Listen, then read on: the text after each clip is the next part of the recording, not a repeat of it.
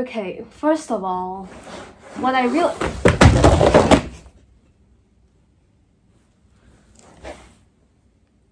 That's a sign. I'm gonna fail one of the subjects. Hello, axolots, you bitches. You might notice something different this time. That's right, no yellow t-shirt. I know, I failed you all. It's in the wash right now. That's one proof that I actually do wash that shirt for the people who keep asking. Instead of the main character shirt, we are going to be going with the side character shirt. I'm sorry, it's just how it has to be, y'all. I can only afford 2 shirts apparently. I'm getting my final exam results in 3 days, and I thought I might as well do a live reaction to it. I'm gonna be complaining about each subject as I clean this out. You know, I might as well train myself to multitask. So first of all, let's talk about English. Okay, they put me in English first language, and I'm not sure if you've noticed, but English is not my first language. I was only introduced to an English-speaking environment when I transferred to an international school, which was in 2019. Now, I think I'm actually okay at English. We had like a parents-teacher conference thing, and my English teacher told my mom that I had a natural talent at English and writing. And my mom was always confused because I don't really read a lot of books. So where did I learn all these writing from? It started with Wattpad and it ended in AO3. That is genuinely where I got most of my skills for writing from, was reading fan fiction. You see, you can either choose to do narrative writing or you can do descriptive writing. Narrative one, you have to create a world, story build, make it interesting like a story. Descriptive writing, you just have to describe the setting in pretty words, like what you smell, what you hear, what you see. Our teacher only taught us how to do descriptive writing because it's easier to earn marks in descriptive writing. And I do good in descriptive writing. We went into the exam with our teacher telling us, remember kids, let's do descriptive writing. So naturally, I went into the exams and I did narrative writing. I don't know what overcame me, I don't know what possessed me, but I decided I was going to write about a guy who was immortal. We had to have the line, nothing ever seemed to go right in the story. So what I did, which I kind of don't know if it's a good idea or not, I made it so that this guy was immortal and oh, my head hurts. Oh, this is a sign. This guy is immortal. His friend just died. Damn. Just tragedy after tragedy after tragedy, and nothing ever seemed to go right. And all I remember is the last paragraph I wrote, which I will read after this because it's on my phone. I think it's okay, but it feels too dramatic. I think the examiner is gonna take one look at this and think, damn, she's really trying to be like the Walmart Shakespeare or something. So for English first language, I am hoping that I will get an A or an A star. That's my prediction. And oh, that's kind of high, isn't it? Maybe I should just... This is my strategy. I lower all my expectations so I don't get disappointed in the future. And then there's English literature, which is basically you read a poem and you write an essay about the poem. I'm really good at bullshitting my way through stuff. The caesura placed in this poem could mean that this person's life has ended too short, abruptly, if you will. I'm not sure. I'm gonna hope that I get either a B or above for that. I bought this for revision.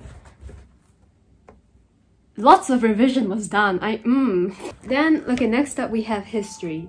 I'm pretty good at history. Here's the funny thing. When I transferred from my old school, we had history in my old school, but it was called sejarah because it was all of it was in Malay. I don't think I've ever passed once. For the 2 years I was at my old high school, I just kept failing. The passing mark in my old school was 60, by the way. And so when I came here, I was like, you know what? I'm gonna take history. As long as it's in English, then I think I can do well in it. It's just like stories, you know? And the school, they didn't stop me from it. They were just like, hey, are you sure? Because we took one look at your grades and it was kind of shit. But my mom was just emailed them please, She's just very bad at Malay. Trust me. Just let her do it once and we'll see. And I've never gotten anything below an A star ever since. I'm gonna touch wood because this might be the first exam that I got something lower than an A star. Maths. Here's the thing. When I moved to my new school, I was actually pretty good at maths. I was getting A's or A stars. One time I forgot to study because I didn't know the test was that day. I thought it was next week, and I got an 85 out of 100. I thought I was bombing it. I thought I was doing so well. And then quarantine, lockdown came, and I kind of fell off. In my mock exam, I think it was the first time I got a B. And I was like, this is a good sign. And my teacher was like, it's okay. You usually get A's and A stars.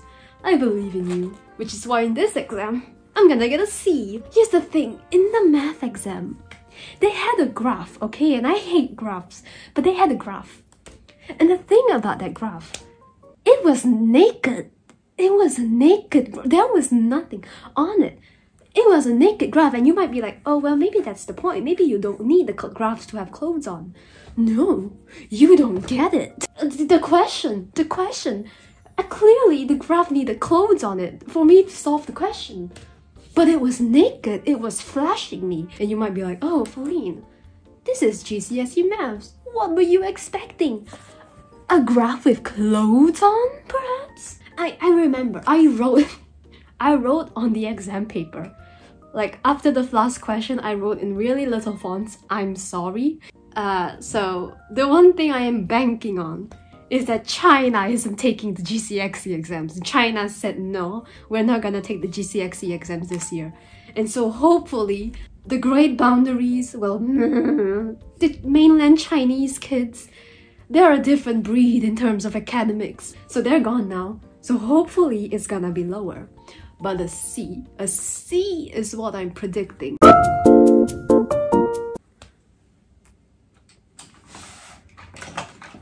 Are you kidding me? So next, what is there? What else? What other subjects are there? DT, Design Technology. Now, I didn't have DT in my old school. So when I came here, I was immediately trusted with this task that, hey, your project that you're doing now is going to count as like some percentage of your marks in the final exam. And I was like, sir, I don't even know how to open the program, sir. I knew I wasn't gonna do very well in the paper exams. So what I was really relying on was my coursework, okay? And for my coursework, I knew that I couldn't do the stuff that required a lot of brain energy, like joints and like LED lights, programming, stuff like that. So what I did was I made it pretty. That's right, I gave my project pretty privilege. And like I made the PowerPoint presentation for my project really neat and nice and pretty. I made a birdhouse as my project. And remember my teacher pulled me to the side and he was like, hey, a lot of kids have done birdhouses, so they're gonna be really strict with the marking on your birdhouse. You really have to show something different. So I made a planet-themed birdhouse and I'll put the pictures here. I got a 98 out of 100 for that project. And then for the paper ones, there's two paper exams. One of them is like they gave you a situation where they're like, oh shit, I have too many eggs. I need to display them so people will look at my eggs and come to my farm. That was genuinely the question. So what you had to do was that you have to design 3 different displays, sketch them out, evaluate each of them. But then there was another one. There's another paper one. And that required mathematics. That required the numbers, the measurements. You had to draw like an isometric view of something. I'm very bad. I am extremely bad at those. I will take one look. It will be like, the scale is 1 to 2. And I will be like, what does that mean? But by the time I reached a conclusion, I forgot what the thing originally was talking about. And I have to go back again. And they only give you like a limited amount of time for that test. So I was full on panicking. So truly, I am only banking on my coursework to pull me through this. I'm hoping to get an A. But I'm going to predict that I'll get a B. Damn, can't use this anymore. What? Business studies. That's right, I take business studies. I was forced to. The first time I took a business studies test, I got a C. The second time I took it, I got an A star. Something clicked, something happened. Business studies, I feel, is a game of common sense, which I don't really have, but it's okay. I have an amount of it. This might be overambitious, but I'm predicting an A. I'm gonna have faith for this one. Actually no. Actually no, I don't think I'm that smart. I am going to predict the B also. Art. I was the dumbass that chose both design technology and art. Both subjects that require a lot of coursework. Throughout the entire 2 years, I chose them. I did that. People know me as that one person who does digital art. But the thing about GCSE art is I don't think the old examiners would appreciate me drawing anime girls to them. And let me tell you something, I am not very skilled at art, okay? I hide my flaws behind the pretty colors. But then there was the final exam, and there was 3 themes we could choose from. I chose getting ready as my theme. And what I decided to do at the end, it's supposed to represent the exploitation of children in child beauty pageants. Yep, that's right. Toddlers and toddlers and tiaras inspired this. And the hands, you will notice, are all blank. And it's supposed to represent these adults, these lifeless adults, creating what their image of a perfect child is and drawing it on when they themselves are nothing. Which is code word for, I didn't want to draw hands, so I made them blank and gave like some explanation behind it. Hopefully they won't notice that. So I'm gonna predict that I'll get a B, and I am hoping for a B. What else is there? I'm forgetting something. Sciences. Biology is the best science. Do not fight me on this. I know I am right. Chemistry is the worst science. I don't care if biology is just the chemistry of the body. Doesn't matter. I don't have to learn about freaking magnesium and bromine in biology. Physics is on very thin ice. Physics is funny. Physics started off with, this is a solid, it melts, this is a liquid, evaporates, this is a gas. And then it ended with electricity, motors, how this conductivity, alternating current shit. I take coordinated science, which means I take all 3 of the science together. Surprisingly, for 2 of the papers, it was pretty easy. There was one tiny problem in paper 4 though. There was a question that was like, hey, what do you use optic fibers for? And the correct answer would have been something like, for medicinal purposes. I wrote, to make binoculars. It was only 1 mark though, so who's losing here?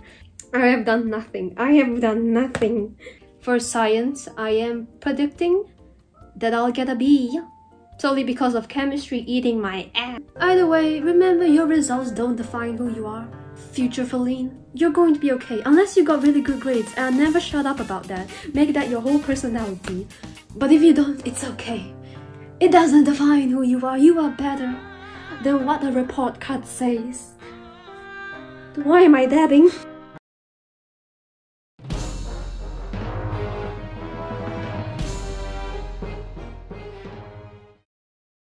What is up, baby girl? I dressed up so that if I cry, at least I'm gonna be hot, okay? Here is the fit. This is the screen. Cause I don't want to see my results immediately. I want to like scroll down. So this is just to prevent me seeing like the overall thing. I think it's a great idea filming this. I'm so distracted with filming that I don't have time to get anxious over this. I really just have to pass to go into the university I want to go to. Are the results out? Are the results out? Wait, I can't tell. The stupid paper. Oh! Okay, my results for June 2021.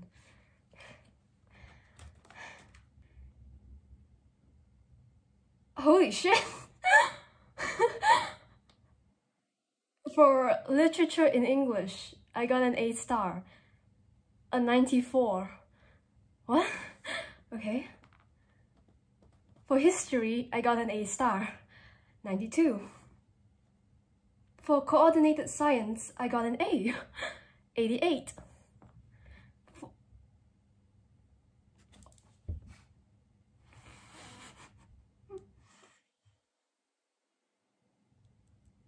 I got an A for art. An 88. What?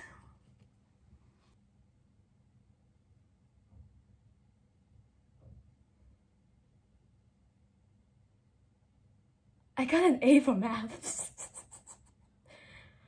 No, I did not spend like 10 minutes complaining about maths and then I got an A.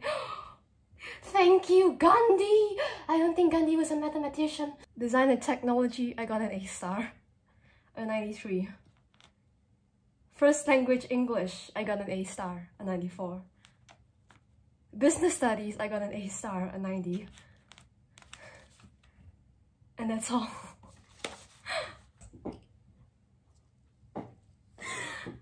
Okay, 1, 2, 3, 4, 5. I got 5 A stars and 3 A's. You see that I'm shaking? I'm gonna tell my parents. Hold on. I mean, 你知道我是选了 A。哇，你穿到这样了，呀 ，OK， 我要好看。如果我酷的话，至少我好看。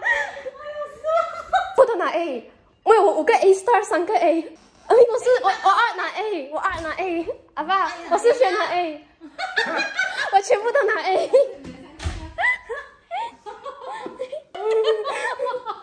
我们这个是笑啊。我 science 拿 A。小一咯，我是全部 A。又可以拿，可以申請 scholarship。哦，可以申請 scholarship。可以 full A。Oh wait, no, I want to complain about chemistry more. What the shit? And let me tell you, I did want to be a good student. Look at my chemistry notes, Look, it lasted for what, a day, and then I gave up. Oh god, wow, I'm really bad at multitasking.